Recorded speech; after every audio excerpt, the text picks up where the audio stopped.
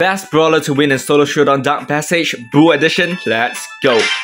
So basically, I've recorded a lot of Shelly videos and also a lot of Nita videos. So today would be a new rotation which is about Boo. So just to increase the variations and getting more and more brawlers out there on the same map so you guys can have different choices to make. And yup. Basically for Boo, I would say that it's quite a solid starting brawler. The damage is really good, and I would say that I would play Boo in a more active way. So okay, I would do this. There we go, and get this power up.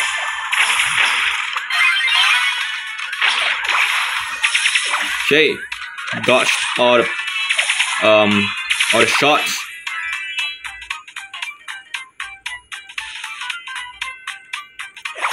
Okay, I'm just gonna stay here. And for Boo, normally I would stay in a more active position like this and just strike wherever I can. So now I've got 4 power-ups. And yep, so far so good.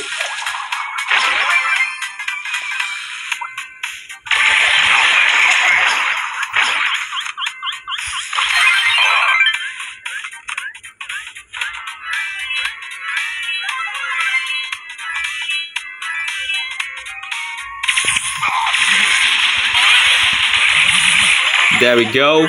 So I've got 1 kill right there. I'm gonna save up the last healing side feature right here.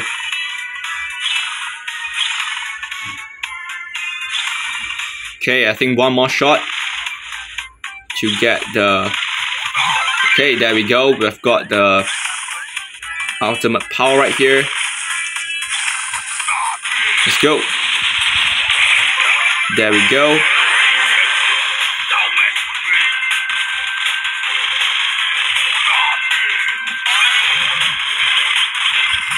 Oh my god, I should have pressed the healing side feature a little bit longer, but that's what we get. So rank number 2 right here, we're gonna go to the second round now.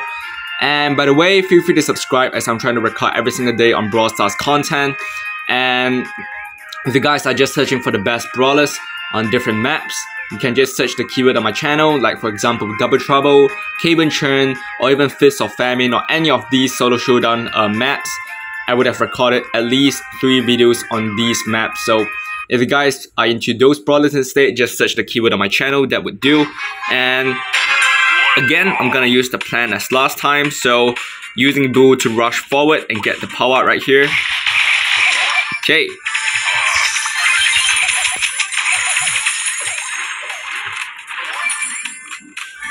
Okay.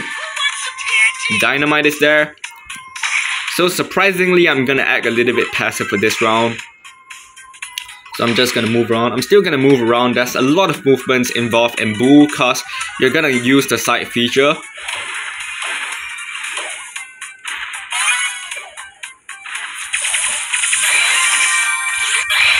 There we go.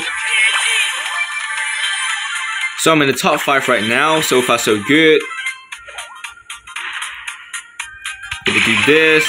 There we go. Got dynamite right there. So normally you need to find a position where you think that everyone will hide in that position, and you just hide in that place for like about the whole round. And I'm just gonna stay here because this is considered the center. And once he just comes here, I'm gonna rush forward. Oh my god. There we go, guys. We have got top 1 right here. Really nice. So really good 2 rounds right here. So I'm gonna go for the final round.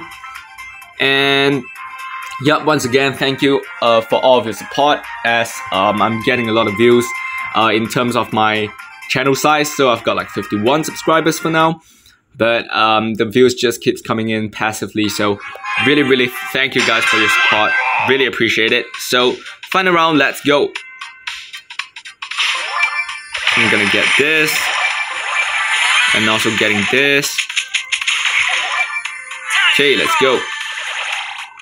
So I'm gonna stay away from Stu, as he's a really annoying, I would say, mid-range brawler. But his movement is really flexible, so I'm just gonna stay away from that.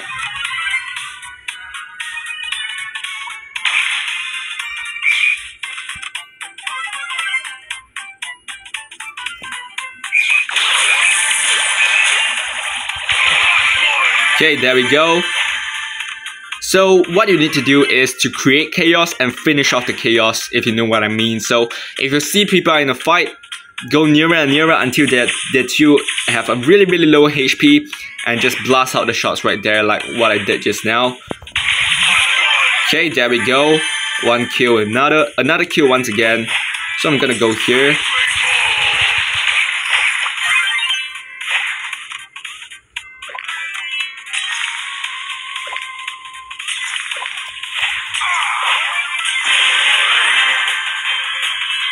Okay.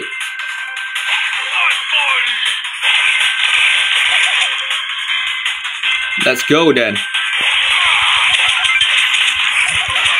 There we go, guys. We've got 2 number 1s in the same Bull video right here. Let's go. So as you guys can see here, really solid brawler choice in Solo Showdown Dark Passage for Bull.